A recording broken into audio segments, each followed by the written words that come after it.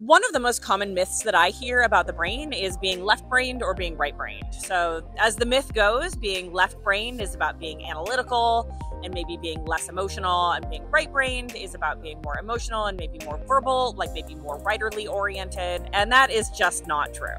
What is true, and is probably the origin of the myth, is that language in most people is localized to the left hemisphere of the brain, which means that the functions that are responsible for your brain processing words are found in the left hemisphere, and the equivalent regions on the right side of the brain help with decoding tone, sarcasm. It's called prosody, the tone of the words that provides additional meaning besides the actual content. But that's not true in all people, especially in left-handed people. Some of them, it's reversed, so those language processing functions are in the right hemisphere instead of the left. And in some people, it's just distributed between both hemispheres.